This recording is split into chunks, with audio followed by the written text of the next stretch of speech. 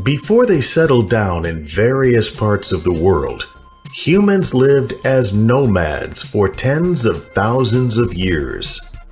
Nomads are people who have no permanent home and travel in search of food and safety.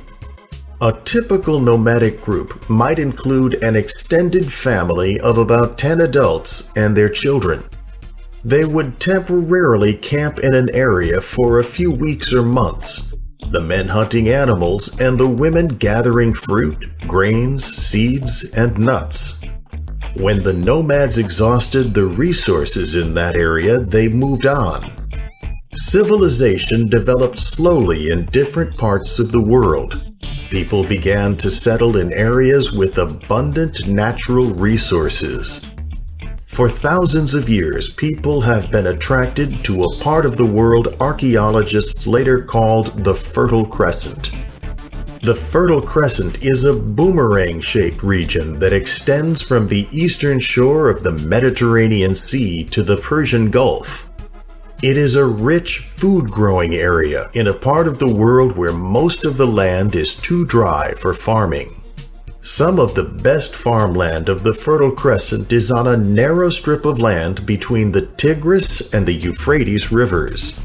The two rivers travel in the same direction for thousands of miles before they combine to drain into the Persian Gulf. The Greeks called this area Mesopotamia, which means between the rivers.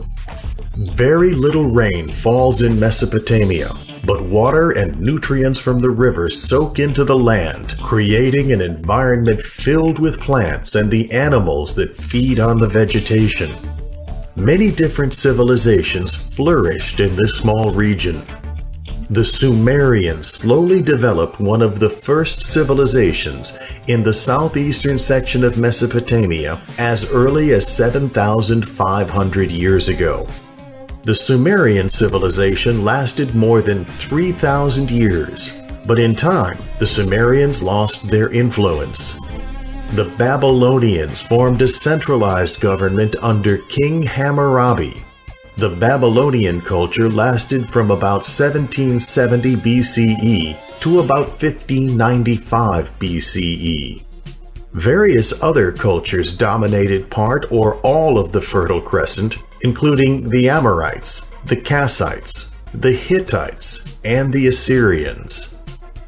Mesopotamia was later controlled by the Persians, the Greeks under Alexander the Great, the Romans, and the Ottoman Turks. The land between the Tigris and the Euphrates has been part of the modern nation of Iraq since 1932.